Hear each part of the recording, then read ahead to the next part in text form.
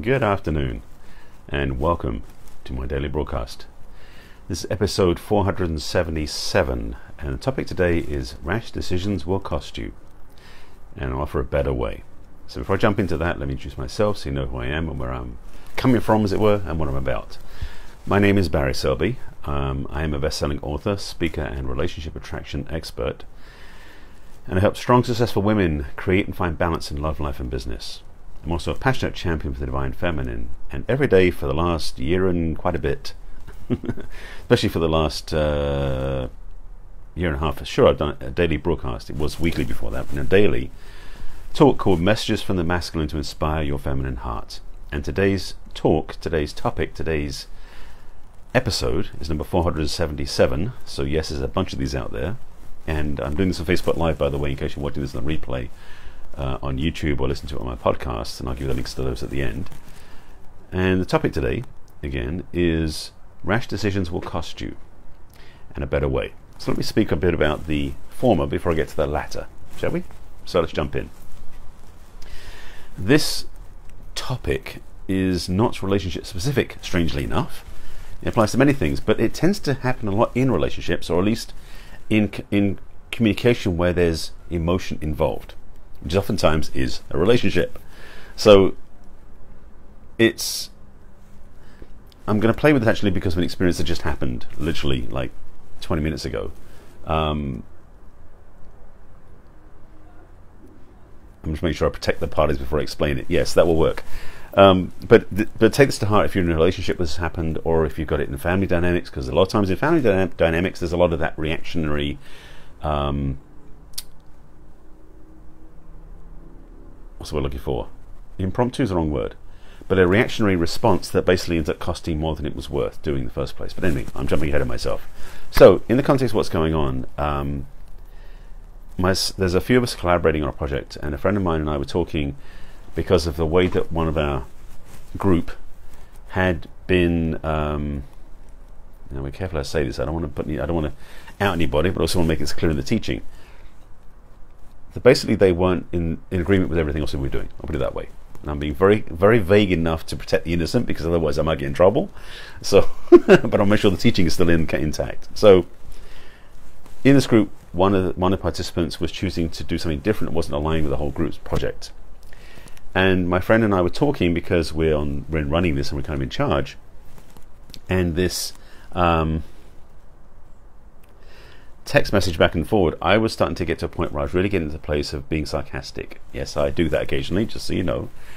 And there was this immediate rush to go, screw it, let's kick him out. I don't care about him. Now, I didn't say that, but that was what behind some of my messaging. So even though it wasn't verbally out, it wasn't in the texts that were going through, it was in my awareness. And I think my friend picked it up because she sort of responded back to me in a way that was like, are you feeling this instead? And I was like, oh, yes. So we both decided, or I should say she advised me, to take a time out, as it were. Like to not make any rash decisions. And that's what inspired this talk. Because I realized that in 20 minutes of hindsight, not that long, that it might be right to kick them out, but where I was coming from wasn't taking everything into account. So the recognition is that taking time to evaluate was important for me, and for them, and for the relationships we have, to make the right choice. Now let me take this over into relationship. Oh, there's so many places to play with this, so many places to play. If you're in a relationship, this may be resonating for you, and if you were in one recently or a while ago, you may resonate with this too. It's tempting in a relationship to presume we know what the other person's thinking. Ooh, none of you have done that before, have you? But this preconceived presumption about the other person is a sorry, move the camera slightly. That's a bit better. Okay, I feel like I'm inhabiting more of the screen. I can see myself above all the typing. This presumption of the other person's thinking and a way of being means that we oftentimes make assumptions about what the other person is going to say, do, or present, and oftentimes it's stuff that isn't accurate. In fact, I know of many relationships, including some of my own, where those assumptions, those jumping the gun, those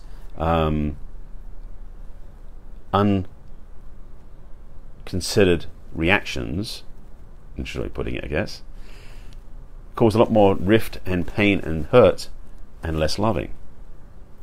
So if you're in a relationship where you've done that a couple of times, here's a little clue. You might want to do something different. Just a suggestion. So in this context, what I want to speak to, and this framing, is to say that decisions, especially decisions that can affect your relationship with somebody else in a big way, are some things that you want to consider with some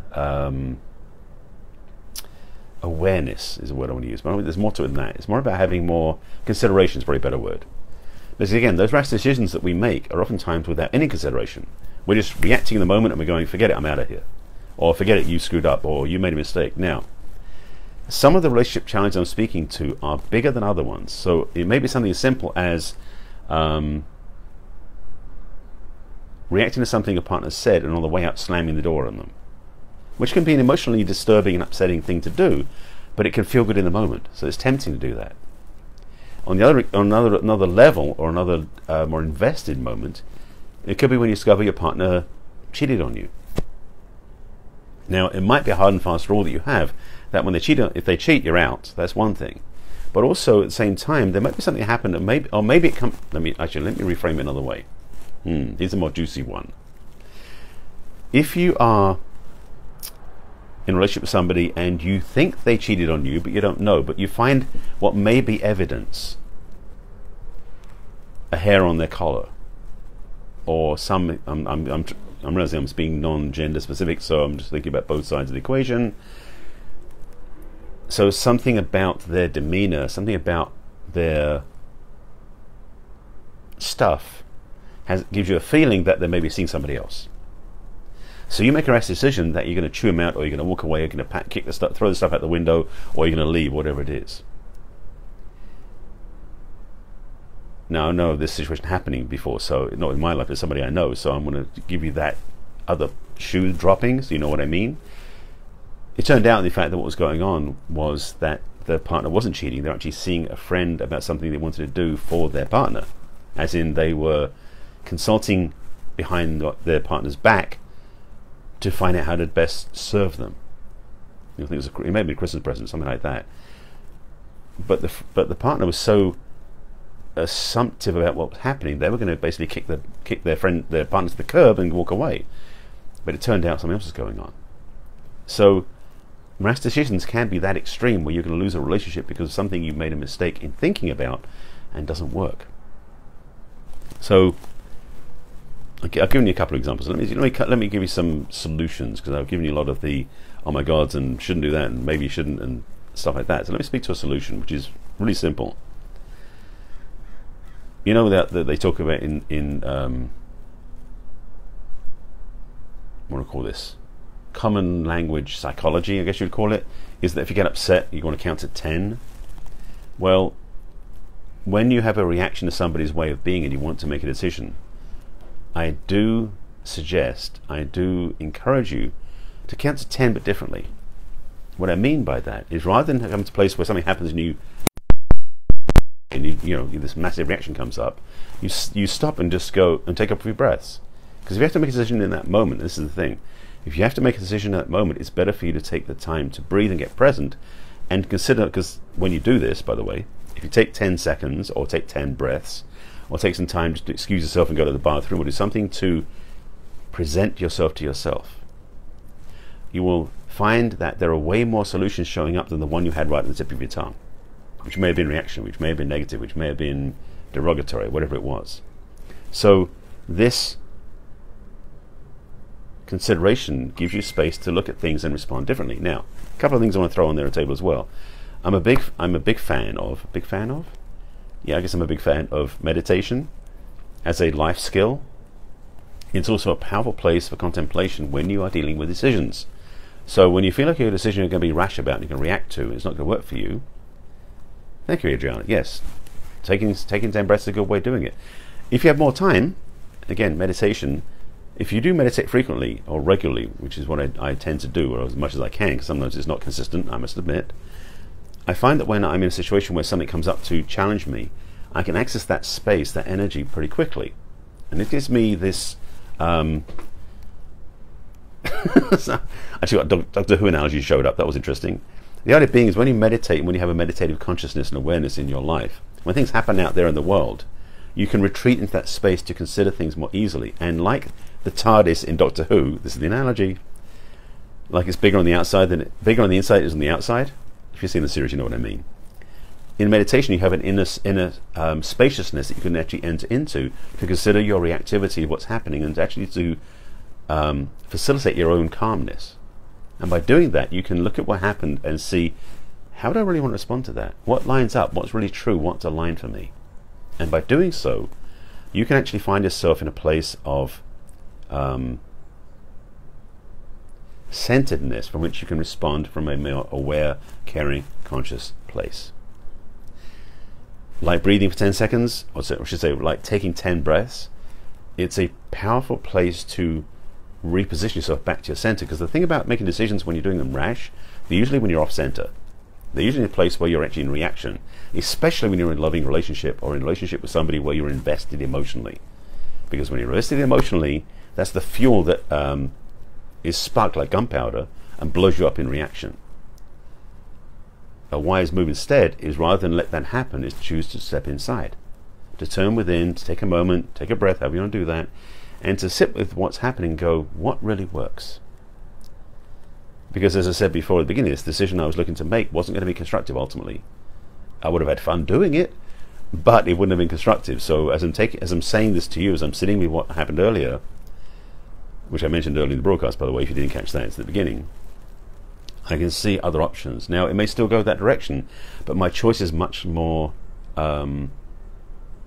diffused now. It's not like the blue touch paper and run away because it's going to blow up. It's more about, is that going to work or this is going to work? And it gives me a chance to make a rational decision.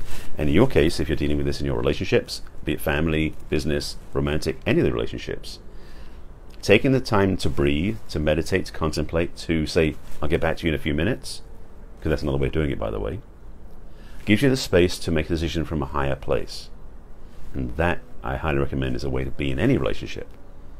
Because I know for myself, and I'm sure you have experienced this too, in past relationships, be it romantic, friendship, or any other relationship, I have ruined relationships by saying things I shouldn't have done because I reacted too quickly. I wasn't in a place of, I didn't have my wherewithal about me, as it were. I didn't have my presence with me. I wasn't present to myself, and I made a mistake. So I'm advising you, recommending to you that when it comes to those sort of rash decision temptations, that you go, whoa, hold your horses, let me consider this for a moment. There is usually no time limit on this. You don't have to make a decision inside 3 seconds. You may think you have to, but reality is 9 times out of 10 you can say, you know what, I need 5 minutes, or 10 breaths, or a day to decide about this. Because the reality is this, that you can make a decision later on that will be much more effective and still accepted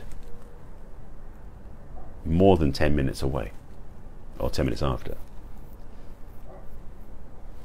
I feel better now talking about this. I guess I need to do it for myself, so hopefully it was of value to you too, but I need to talk myself through this to remind myself of what's important. Yeah. I feel better now, thank you for watching. I hope this has helped you too. So, rash decisions will generally not serve you. Taking time to contemplate, to consider, to process for yourself, and to be present to what's possible as an answer so you have more choices showing up is a much more effective, healthy, and successful way of living your life. And that's the key to life. Ta-da! I hope it's been a help to you. This is one of my daily vents, ideas, suggestions, concepts about relationships, about love in all sorts of areas. And this one, again, like a few others I've done this week, is not necessarily romantic relationship centric or gender specific. This is applied to everybody in life. So I hope it's been of value to you. If you have any questions or comments, please put in the comments below. And if you have questions about anything I do, you can reach out to me. This talk, I'm realizing, it's like I posted 4 different links yesterday with my broadcast because I was talking about so much stuff. Today I don't feel like I have any. Okay, well, it's a standalone, I guess. All right, so I appreciate you being with me on the broadcast. I'm thinking if there's anything else I need to tell you. Oh yes, of course. If you're watching them replays, you can watch these replays on Facebook in my business page, which is barryselby.author on Facebook. You can also watch them on YouTube channel, which is Barry Selby. You're welcome, Adriana. Thank you for watching. They're also on my YouTube channel, which is Barry Selby, and the playlist is Messages from the Masculine. I'm also building out my podcast, which is called Messages from the Masculine, where you can also subscribe and download my broadcast there, which is in audio format. And that's it. I have other links I want to talk about, but they're not relevant to this, so I'm going to hold off, because that would be sheer self-promotion. I'm going to do that again. Rash decisions. So thank you for watching with me as always. I'm back in tomorrow. If you do want help in this area, you want to talk further, I do at least invite you to come check out and have a chat with me. If you go to my website, which is barryselby.com/chat, I'll put the link in the comments. Please have a conversation about where you are about love and relationships. If you need help and guidance, and I can offer suggestions. That's my gift to you. With that, I thank you for watching. I will see you again tomorrow, same time, same channel, 5 p.m. Pacific time on Facebook Live. And that, I think, is it. Thanks for being with me, and I'll see you again tomorrow. Bye.